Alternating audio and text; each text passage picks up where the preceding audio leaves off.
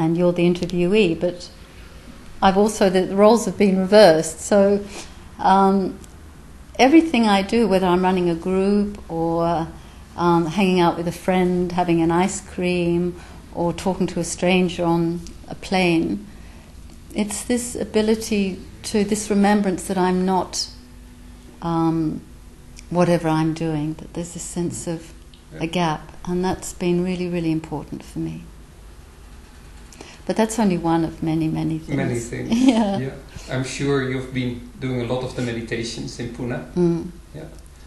Here in the West, people often look at meditation as calming the mind, for it's become much more popular, but that's the way people often look at it. What's for you the essence of meditation and the way Osho worked with it? Well, my experience, and what I've heard Osho say many times, is that you can't calm the mind. And the mind is, well, for example, I carry this around with me, this snowstorm. The mind is a thought-producing factory, or a perpetual snowstorm. It's like always active. And to try and calm it is simply trying to make something passive that's by nature active. It's a futile attempt. And not only that, but you get into a fight with it. Meditation is finding different ways to let the mind settle. Yes? In a way that's not antagonistic. Now, the traditional way of meditating was to, the Buddhist method of Vipassana, for example, was to watch this activity, to breathe your way, using the breath as a sort of a focal point, to let the mind just settle of its own accord. And that was fine 2,000 years ago, over 2,000 years ago now, when Buddha was alive, because society, people's way of living was a lot less complex than ours is. Less mental. Yeah. Less mental, exactly. People weren't so sophisticated, and they were more physical. They were out chopping the wood or hunting animals or tilling the land. So those two factors really an important part in people's psyche, because they're able to sit at will and just go inside. But most of us, if we try that, we just find as soon as we close our eyes, there's just 101 thoughts going on in the mind, like, I shouldn't really be doing this, I've got to do that, what about that phone call, I've got to remember to pick up my laundry, or just, this is self-indulgent, I'm not getting anywhere, or, oh God, my back's aching now, or scratching. So there's a restlessness in the body and the mind. And that's why Osho's approach to meditation is so unique, because he endorses Buddha's method. In fact, he calls it the essential meditation. It's beautiful. It couldn't be more simple. But modern man, contemporary man, is different from the man that was around Buddha.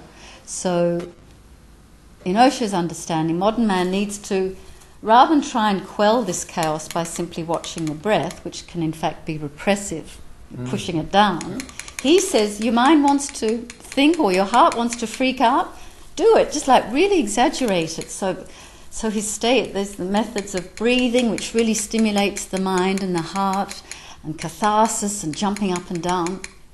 And then after those few stages of activity, in the fourth stage, when it's called the stop stage, everything is so spent, you're physically and mentally and emotionally so spent that all you want to do is be absolutely still. So silence comes about through just the polar opposite, through immense activity and totality of effort. Do you still do the active meditations, or did you settle more in doing the quiet ones now? I'm experimenting a lot. I created a website, www.activemeditation.com, because I totally, just a few years ago, all over again, 30 years later, fell in love with dynamic meditation. I had the idea to take it to yoga centers in the States, because as I understand, though yoga is beautiful and a great discipline for the body, it can also be repressive.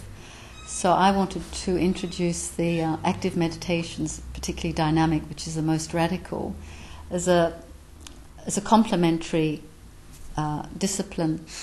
So I began looking at everything Osho had said on dynamic and saw again how extraordinarily scientific and pragmatic Osho is in his approach. It's an extraordinary method, very strong. So when I was compiling that website, and I do invite people to visit it, it's both in English and Italian at the moment, everything you could possibly want to know about dynamic, including where it's being practiced in government, in the sports world, in education, in prisons, all sorts of areas where meditation's now being introduced. During that time I was doing dynamic again so that I would stay in touch with what I was researching. I often experiment. Right now I'm using a method called the alpha technique, which is to get in contact with the alpha wave by first of all counting your in-breath, then the out-breath, then dropping counting and just watching, and then even just dropping watching and just being. And that's a wonderful technique. Yeah.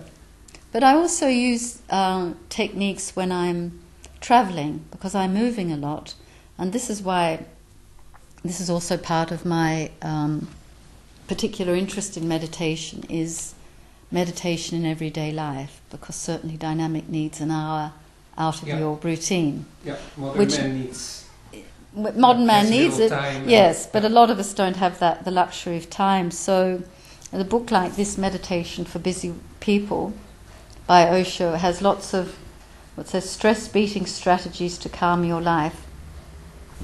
All my groups really revolve around this idea that unless meditation impacts your life, why would you bother with it? So I use these sort of strategies in the groups. And for myself, for example, I was saying when I'm travelling, for example, if I'm in a train, instead of just staring out at the landscape, which is actually tiring, takes your energy, I do a technique called double-pointed awareness, which is as I look out at the sheep or the rolling Tuscan hills or whatever, not only am I aware of looking out, but I'm imagining that they're looking back at me.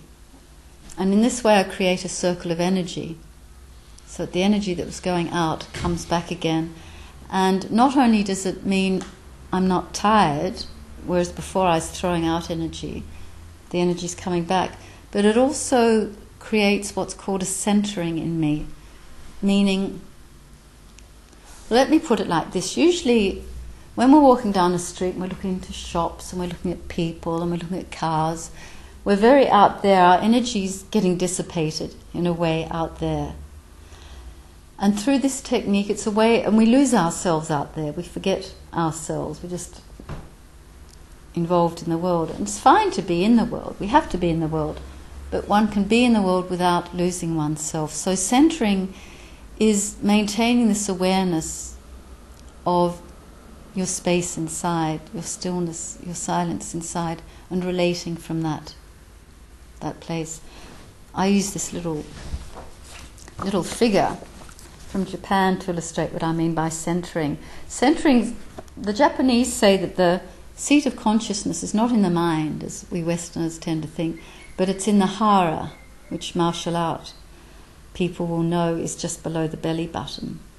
And when you have your awareness in the hara, as I'm doing now, as I'm talking to you, I'm feeling centered in my hara, you have a sort of an anchor, if you like, an internal anchor, so that whatever happens outside, all the ups and downs of your emotional life or your love life or whatever,